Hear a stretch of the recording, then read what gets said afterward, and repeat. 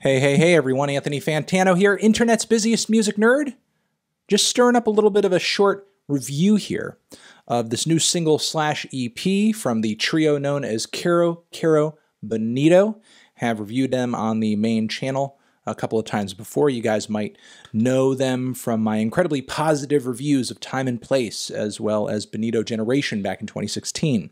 So given how great the band's track record is up until this point, of course, I am excited to listen to and talk about anything they do from here. So what is going on with this new single? What is going on with this new batch of tracks? Quite a bit, in my opinion. One thing to note is that this collection of songs, this single, this EP, presents a slightly new sound for Kero Kero Bonito. If some of you remember back in 2018, earlier in that year, the same year where they dropped Time and Place, they had the One True EP, which forecast the band's change in sound as they switched away from some of those bouncier, dancier, more J-pop inspired elements from Bonito Generation into more elements of twee as well as noise pop. So again, that EP was forecasting that sound. Civilization 1 is teasing towards something else, though it's also electronic too. And let me say, thank God, it is amazing to hear the trio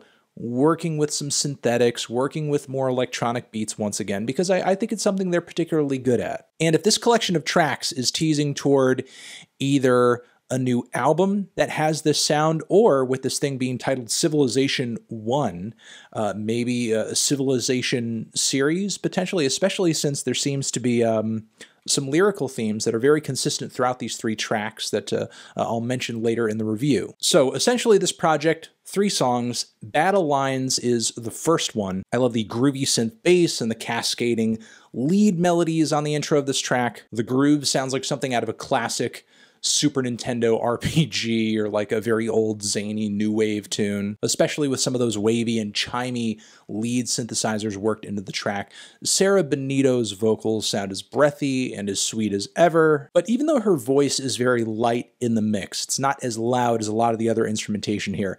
That does not mean her singing comes off as lazy or inactive. Her vocal melodies are darting around just as much as some of the other key instrumentation on the track. Also loving how noisy and abrasive this track gets at some pockets in the first leg of the song too, and throughout the track as well. I like that while the band are embracing more synthetic elements once again, they're not totally giving up that noise pop diversion, that noise pop veer and direction that they made on Time and Place. So now those noise pop elements are working with the electronic elements, and it's making for a pretty cool combination. Also loving that very groovy rhythmic cool down around the bridge of the song, how explosive the ending is. It's easily one of the trio's most creative and well-structured songs so far. And one more thing to note is the lyrics, which are woke as fuck. I mean, reading into them, they, to me, come off as dealing in authoritarian control, those at the top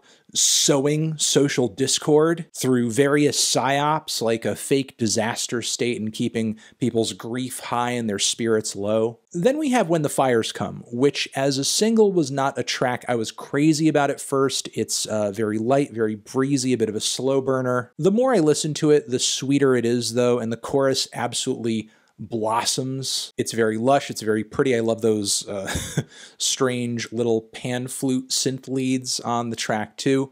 Again, this is all very much enjoyed despite how meager sonically the beginnings of the song are. And narratively, this track seems to follow a lot of the chaos of the last song. It's as if the hierarchical society of the first track is broken down and humans go back to existing in a much more natural state, but also there are tons of lyrics on the song that are very clear references to global warming, the destruction of our environment, and the potential suffering that will come as a result of not addressing that. The whole thing closes with The River, which has even more low-key moments on it than When the Fires Come, which does make it a bit of an anticlimactic closer. The song structurally feels like more of a meditation than a tightly wound tune like the other 2 tracks tracks, which is not necessarily a terrible thing, especially since there are sonically a lot of lows and highs throughout the track. I love how there are these various bursts of energy throughout this song, riding this one linear groove with all these glitchy batches of electronics and wailing synth leads. Again, even if I'm not as enamored with the tune on this song as I was with the two previous cuts, it's still incredibly well produced. It still has a great energy to it. Surely there will be Kero Kero Bonito fans who will enjoy hearing the trio head in a slightly more abstract direction on this one. All in all, I think this thing is a really solid batch of tracks. I will give it a yellow flannel. A yellow flannel. Easily one of the better EPs, short collections of songs that I have heard this year.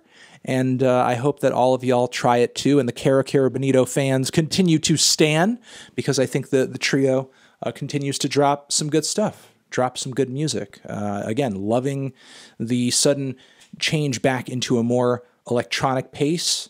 That's really exciting.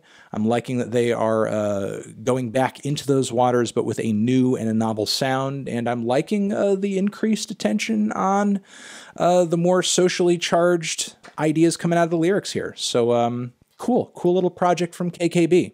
Civilization 1, Anthony Fantano, forever.